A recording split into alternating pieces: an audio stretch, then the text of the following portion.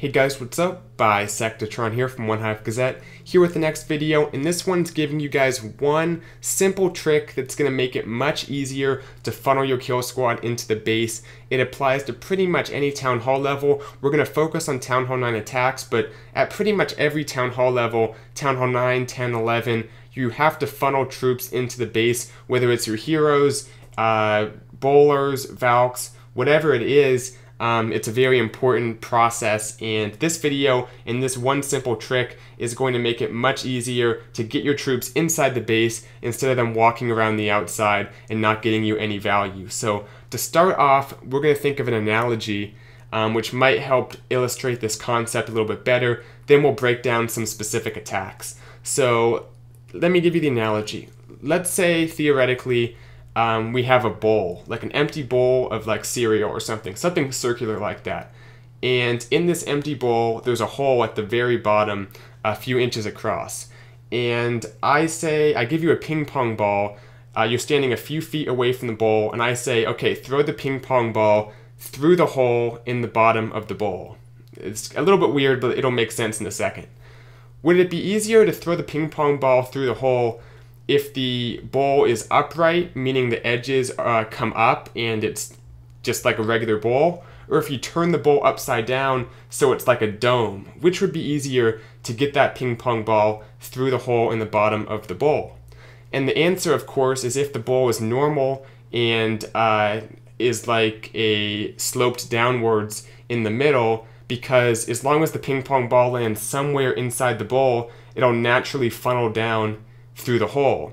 Whereas if it's upside down, you have to get the ping pong ball exactly through the hole on the first shot, because if it hits the side, it's going to deflect and fall down the side because it's a sphere shape and it doesn't naturally funnel down to the hole because the hole is at the very top and the sides go down like a sphere. So you're wondering why I gave you this weird analogy. But let's take a look at a few attacks and it'll make more sense. Nice hit to K7 there. I think a new member. Nice hit there. Moving to 21, let me show you guys what I'm talking about. Let's fast forward to where he drops the jump spell and then we'll pause it. This is Iron Lion. Look at the entry point. Coming in with wall breakers right here. Now, whenever you're looking at a base and where you want to enter, look at how the walls are structured around the entry point, because this tip has to do with choosing the best place to enter your kill squad. And you want to enter your kill squad as if you're attacking, and think of the bowl metaphor. You want to attack so it's like you're going down towards the bottom of the bowl, in terms of there being sides sticking out to each side, not attacking the opposite, which would be entering right here, where you're attacking the top and the sides kind of recede in each direction like this. You don't want to enter here, you want to enter as if the gravity is pushing in the direction your kill squad is entering. Make it a little U, a bowl, around the base. So I think that metaphor might have made sense. We'll see in the comments below, but you guys will see quite a few attacks today. Have two more to take a look at. The idea is it's much easier to use the walls to your advantage. We'll go times two because these attacks are nice attacks, but that's not the focus of this video.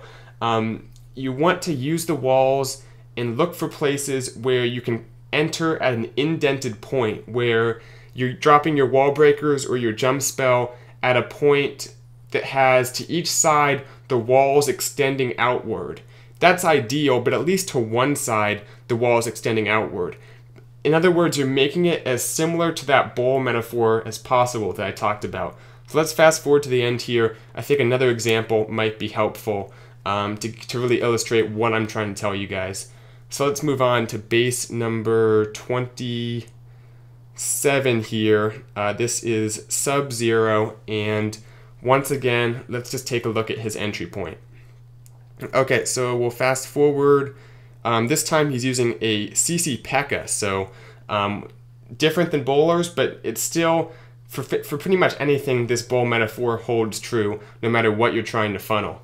Look at this little indent. It's perfect. The walls basically naturally push the troops into that part of the base that he wants to enter. Again, If you imagine the gravity kind of pushing down in the direction your kill squad's going, think of the bowl. It's coming up like this. These are the sides like that, and then this is the base of the bowl, and you're sending your kill squad through. So once again, I think the queen walk was intentional because there's Lava Hound CC, but he gets the important troops into the base, and it's going to be a 3-star. So nice attack to Sub-Zero. We'll fast forward a little bit. It's all about choosing the right place to enter your kill squad. Now, there's other factors. You have to get the heroes taken out, at least the queen taken out on most attacks. You have to get some good defensive value, maybe trigger some giant bombs if it's a hog attack, air defenses if it's a La Luna attack, stuff like that you have to take into account. But you can always change your entry point slightly based on how the walls are set up to make it easier to funnel your troops into the base. Let's take a look at one more, number 28 here, Garab. Once again, using that, using what I told you guys, dropping the golem, and you guys are thinking, wait, this is like the sphere, the upside down bowl, because you have the walls receding to each direction.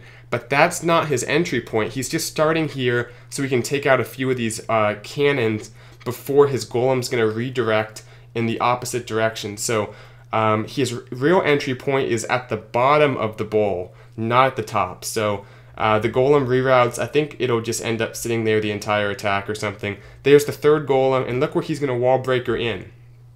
Right on that air defense.